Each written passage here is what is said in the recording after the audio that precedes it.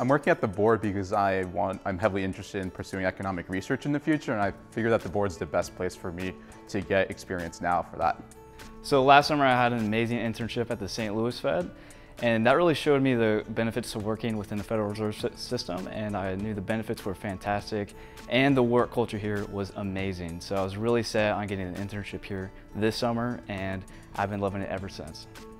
I just thought it was a great place that would expose me to a lot of smart people, not only higher up in the Fed, but also some other interns that I can meet as well. Very interested in data science myself, and the amount of data that's ingested by the board and processed to make all these decisions was particularly interesting for me as a data scientist. I'm interested in pursuing a career in economic research in the future and getting a PhD in economics, but I also have a background interest in politics and in government and potentially working for the government in the future. So I really appreciated that I'm in the research and statistics division, getting to combine economic research with also like a public policy, public service angle.